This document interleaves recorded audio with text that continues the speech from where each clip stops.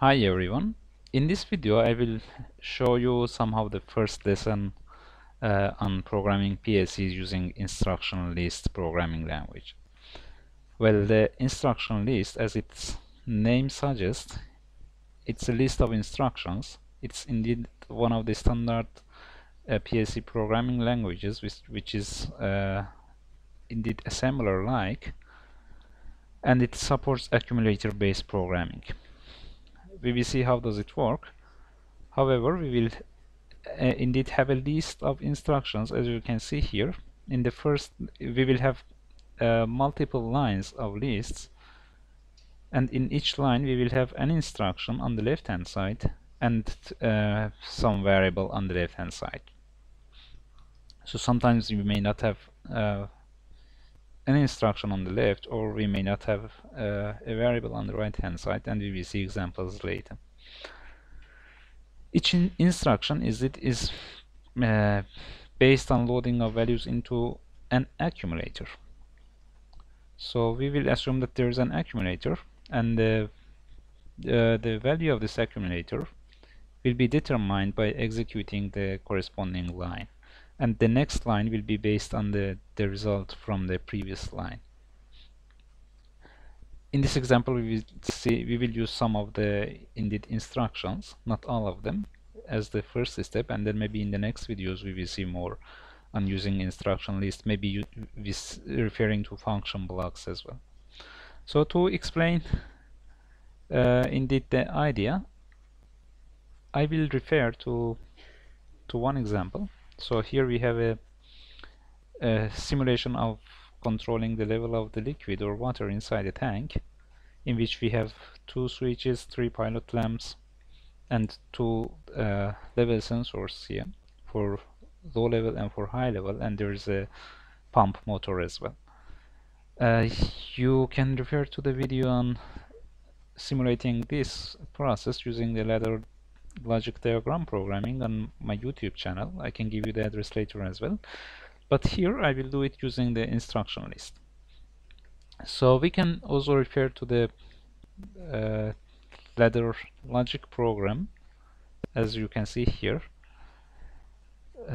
we have different contacts in the normal or negated form, and we have some coils as well, normal coil or latch and unlatch coils, which in CODESYS we refer to them with set and reset coils.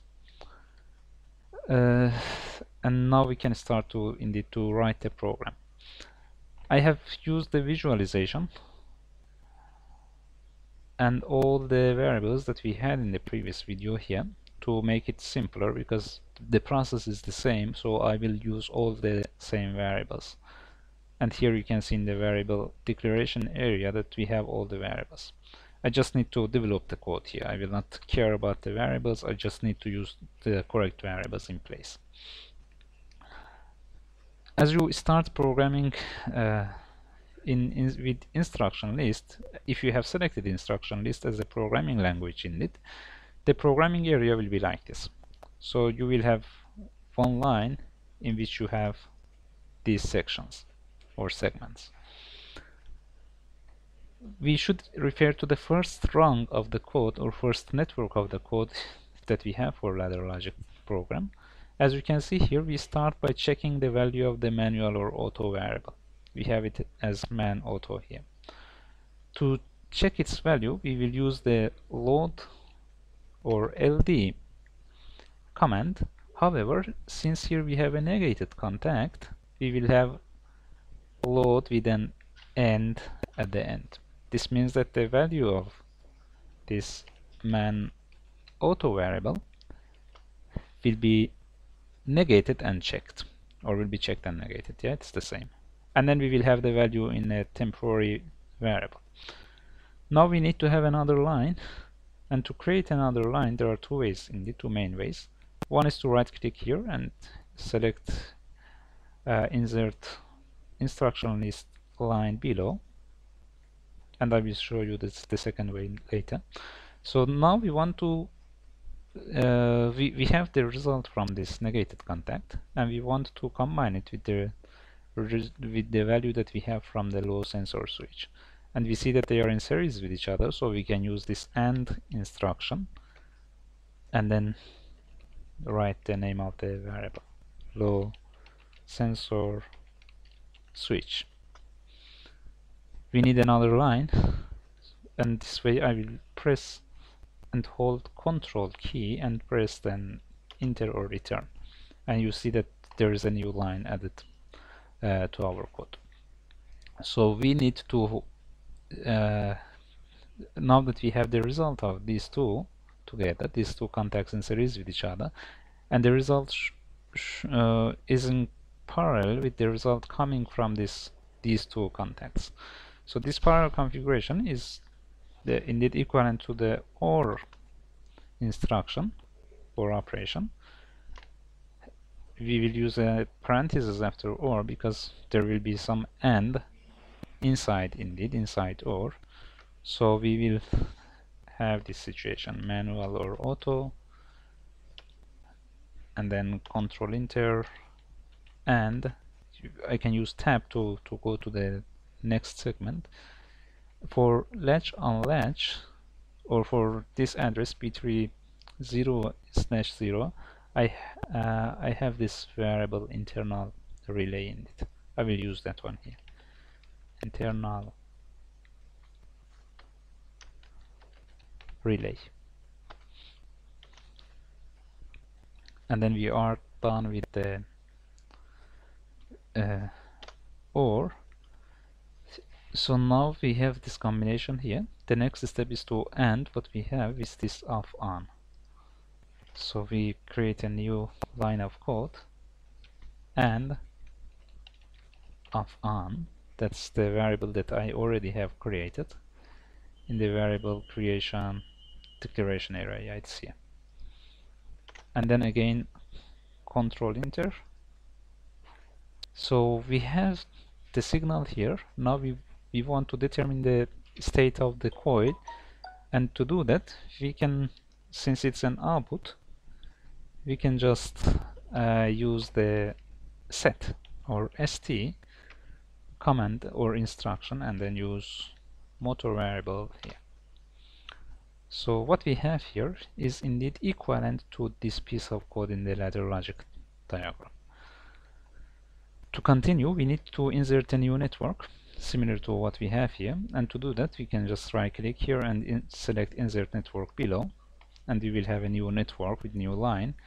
So now it's easier. We have manual or auto in series with high sensor switch determining the state of the internal relay with a latch or set command. So let's do it. Now we will load man auto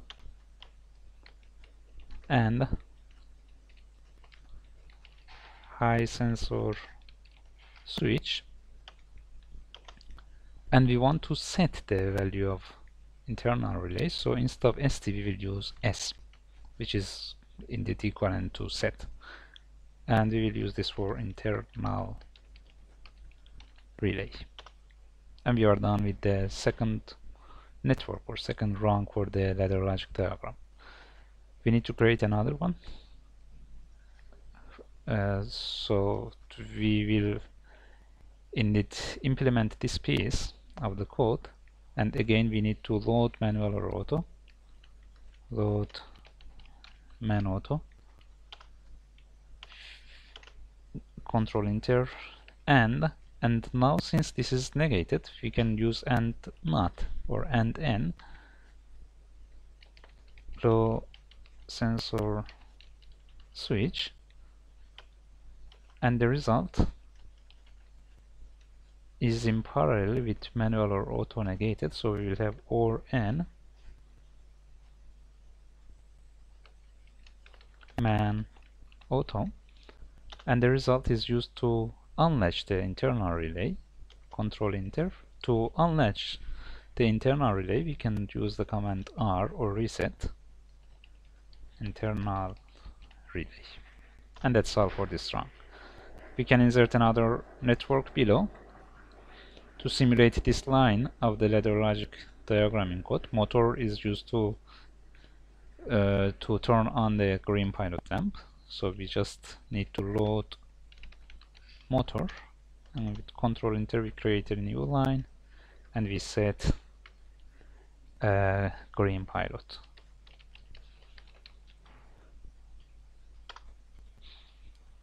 We have two more networks, so let's just insert another new network. We need to load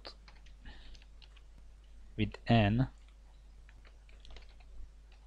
load sensor switch and just set red pilot. Another network and we are done. We just need to load high sensor switch and set yellow pilot. Let me just check to see if I'm using yellow pilot, red pilot, green pilot. That's fine. So now we are done with the program. Indeed, this is the equivalent instruction list program for this ladder logic diagram program. And now we can try to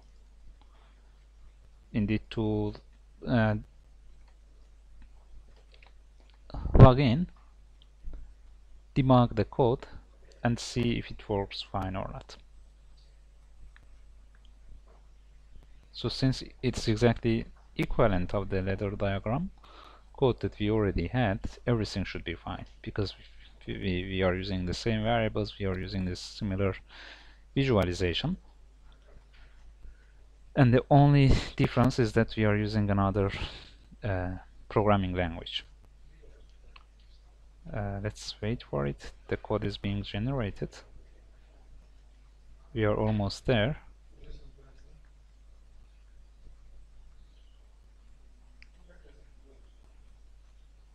And we need to still wait. So in general, this is the way in which you develop the code using the instruction list. You can see that we have list of instructions and each line will be executed after the previous one. So if I run, we can see that there is no problem, and we have the visualization.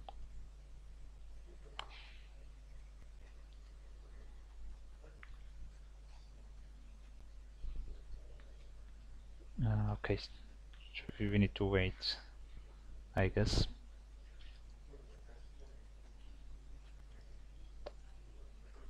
Okay, for some reason, which I think it's because of my PC, we cannot see the switches and pilot lamps here. They should be visible indeed.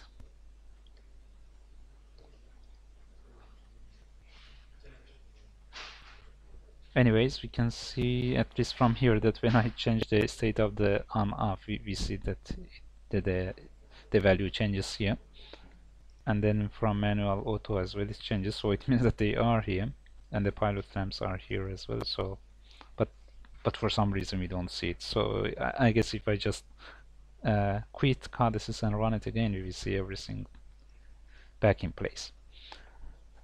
So one more thing to mention is that the instruction list and ladder logic diagram are equivalent to each other. For this example, indeed they are exactly the same, they are doing the same thing, and we can switch indeed from instruction list to ladder diagram, and it's quite easy. If you click here in the FBD, LD and IL, you have this option of view, and with this view I can switch to the ladder logic case, and you can see that it's exactly the same as what we had before. However, we started by instruction list, and then we have the equivalent ladder diagram. So when you are done with the implementation, you can switch to ladder diagram, or you can also switch to function block diagram to see if you have implemented everything correctly or not. Okay, so that's all for this video. I hope this would help you in starting to program using the instruction list programming language for PLCs. Hopefully we will have more videos on this using maybe some functions like timers and counters in the instruction list to see you how to deal with them.